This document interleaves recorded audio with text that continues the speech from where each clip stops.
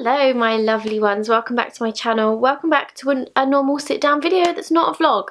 I haven't done a video like this in a long time because I just haven't been inspired to do one. I haven't really known what to do, and I don't like to put videos out just for like the sake of a video. Like I want to do it, if that makes any sense at all. Also, I'm trying something a bit different with lighting. Please let me know what you think.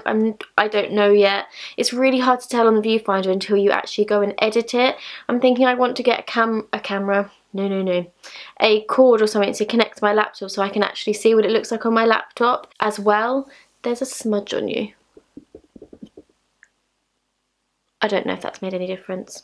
Today's video is my November favourites. I didn't do an October favourites because A, I hadn't really tried anything new, and B, the things I had started to try new I'd started in the last week, so I didn't feel like I'd used them enough to be able to say yes, it's one of my favourites. So I decided to leave it and to do a November favourites instead. Hence, here we are with the November favourites.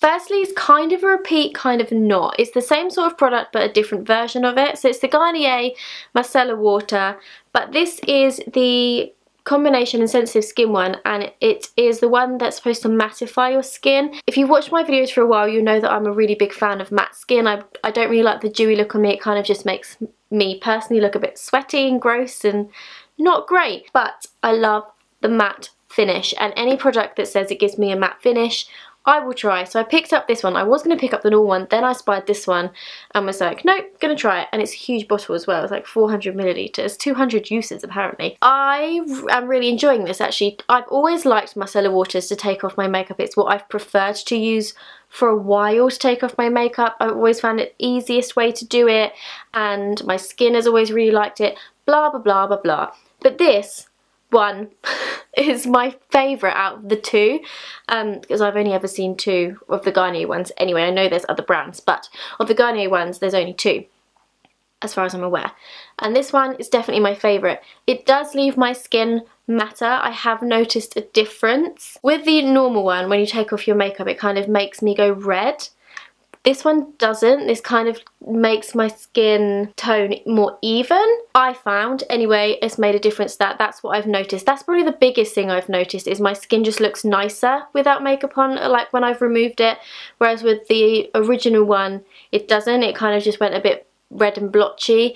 I don't know if that's anything to do with the mattifying or whatever, but the formula of this one I just much prefer, and my skin prefers it too. If you've never tried a micellar water, where have you been? You really need to try one, and they're so much better than a makeup wipe, but just as quick as a makeup wipe. So micellar waters get a thumbs up, and this one just gets a huge thumbs up. I absolutely love this one. Next is a hair care product which I am very picky with. I will try, or have tried, hundreds and hundreds of different like shampoos and conditioners, and some of them I think I really love, and then I'll use it for a couple of weeks and I'm like, actually don't really like it. But this one right here, these are the Aveda Pure Abundance shampoo and conditioner. It's the clay conditioner for volumizing your hair.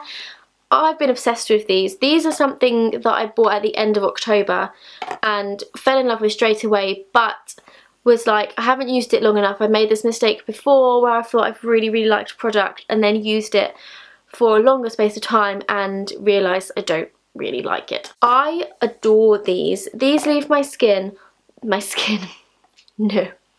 These leave my hair feeling so soft, and it really does volumize. The conditioner, I think, is one of my favourite conditioners I've ever used. It is a clay conditioner, so I found this quite thick consistency. It feels a bit like clay. Funny that, but I just love how this leaves my hair feeling so soft. Like, it doesn't go frizzy anymore.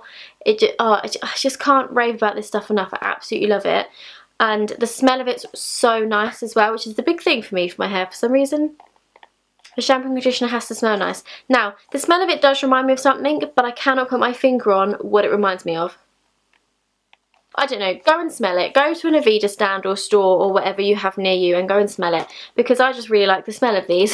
The shampoo is also incredible. Like, it leaves my hair feeling so clean. You know when you've washed your hair and that like fresh washed feeling, but your hair just feels so clean and like free of anything gunky in it or any product. This gives you that feeling. But It does come with a price tag, and these two together were £39, which I know is ridiculously expensive for shampoo and conditioner. I used my bonus at work to buy these because that's the only way I was going to try them. However, I have fallen in love with them, and I feel like I am going to have to buy them again because these have nearly run out. Like, I'm nearly at the end, and it's making me really sad to think that I'm going to have to try and find something else, something slightly cheaper to use. I may not. I may just say, nope, I'm going to use these all the time, and I'm going to have to use them sparingly and have a few greasy hair days where I don't wash my hair as much to make them last slightly longer. Next is on to 2 clothing items. If you watch my vlogs, you will see this every week. It is my khaki H&M jumper. It is a cropped jump. Well, it's not cropped, but it sits like on your jean line of your high-waisted jeans. So cropped, kind of, not cropped, if you know what I'm trying to say. I've literally lived in this jumper since I purchased it. I love it. It has a really cute little rim around the bottom with the little slits either side, and the same rim on the bottom of the arms. I'm obsessed with this colour at the moment. It is the only thing I own in khaki. I think that's why I'm obsessed with it so much, because I love the colour khaki in clothing, but the only thing I have is this jumper. So probably why I reach for it more. It's really comfortable. It keeps you warm, but you don't have to wear a thick coat over it. It's not like really thin that it lets all the air in, like a lot of jumpers do. I have noticed that some jumpers will say, like, feel really thick. Oh my goodness. Feel really thick. But as soon as you step outside that front door, you can feel the air going all the way through them. You don't get that with this, which is perfect for this time of year. And it's only £7.99. Did I say it was from H&M?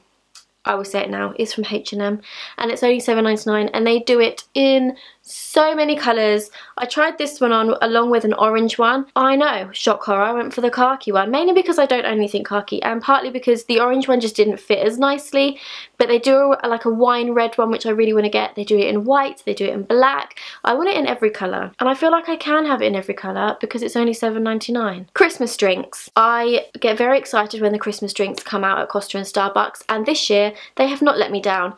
My favourites this year are the chocolate orange hot chocolate from Costa, which I think they had last year and I was also obsessed with. Anything chocolate orange I will love. Chocolate orange is my favourite. And the fudge hot chocolate from Starbucks is so good, like the perfect sweetness, because I think the fudge kind of gives it a bit more of a salty taste, so you can drink more of it, I think, anyway. So I always get a large. Not with the chocolate orange though. The chocolate orange from Costa I will always get in a medium, but the fudge hot chocolate from Starbucks I get in a large, because why not? And you have to always get the cream on the top as well. My only tip, right, with the chocolate orange hot chocolate from Costa, are you following? Because I'm getting confused in my brain. Don't get the flake in it. You can have cream and flakes, but the flake I found, you might love it, but I found as you drink, obviously it sinks to the bottom of the drink and it melts, and then it just becomes really like weird at the bottom of the drink. I don't know, I found that. You might absolutely love having the flake at the bottom of the drink, but I didn't really like it. So, to clarify, Costa, chocolate orange hot chocolate, Starbucks, fudge hot chocolate. Really good. Finally is something that I feel everyone is going to mention in their favourites this month. I already know Zoella has mentioned it in her favourites this month. It is The Missing. I hadn't watched the first one, so when people started talking about The Missing again, I actually went back and watched the first season first, although then found out that I didn't need to do that because you don't have to have watched the first one to understand the second one. But I did that anyway, and the first one was really, really good. And then I managed to catch up on the second one, and I have to say I think I preferred the second one to the first one, especially the ending to the second one. It was so much better than the first one. There was only one thing in it that really bugged me. I'm not going to say because I don't want to ruin it for anyone, but there was one thing in the finale of the second season of The Missing that really, I don't know, didn't ruin it, but it bugged me. But yeah, amazing, amazing series. I always usually really like BBC TV series like that. They're always really good. The acting is always amazing. It's just so good. And if you love mysteries, that sort of thing, seriously go and check out The Missing. I'm sure you all have now, but if you haven't, why? Go and watch it, go.